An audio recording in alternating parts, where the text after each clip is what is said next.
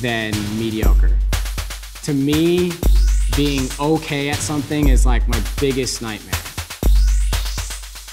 I draw inspiration from so many things that don't have anything to do with dance. If Wile E. Coyote is out on the cloud and it disappears and he touches around him where there's no cloud and is trying to feel for the floor, that's a concept that maybe I can use and adapt to a dance where maybe someone's talking about that the floor fell out from under them.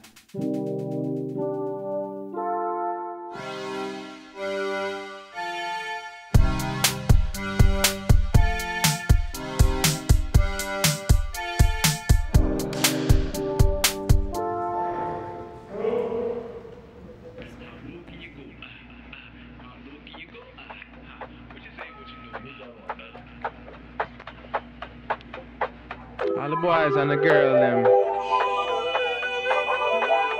Come here, son. No? The music I play, no? You wanna let go?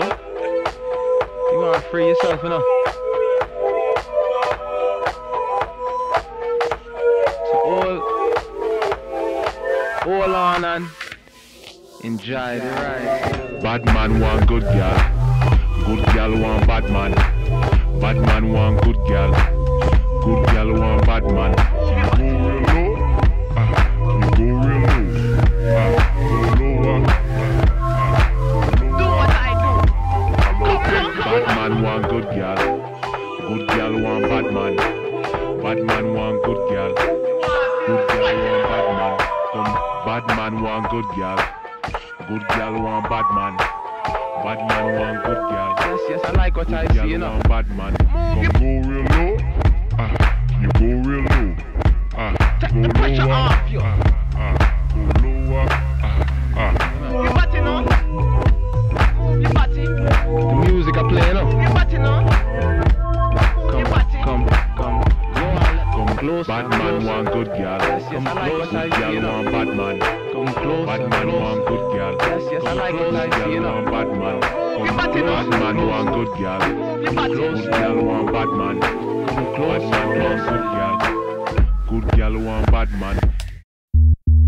I've heard on occasions that my work is too quirky and too different or just weird.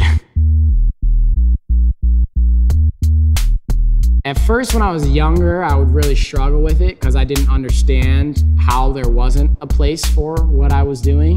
And then kind of when I got a little bit older, my mindset was that when people told me that it wasn't really going to work out, I just didn't believe them. And I would just say, well, why not?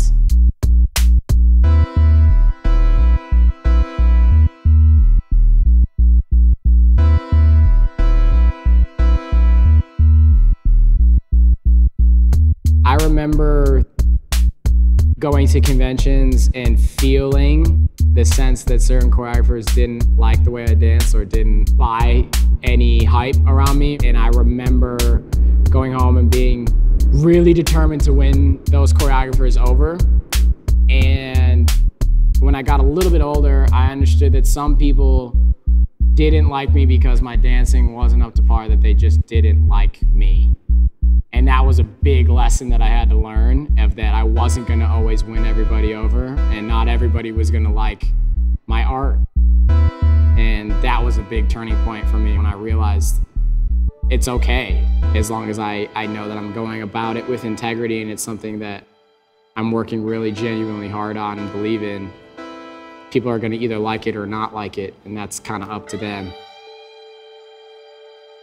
When I'm dancing, that's like one of the only times in my life that I'm not really thinking about anything, and I'm just going and moving forward through time.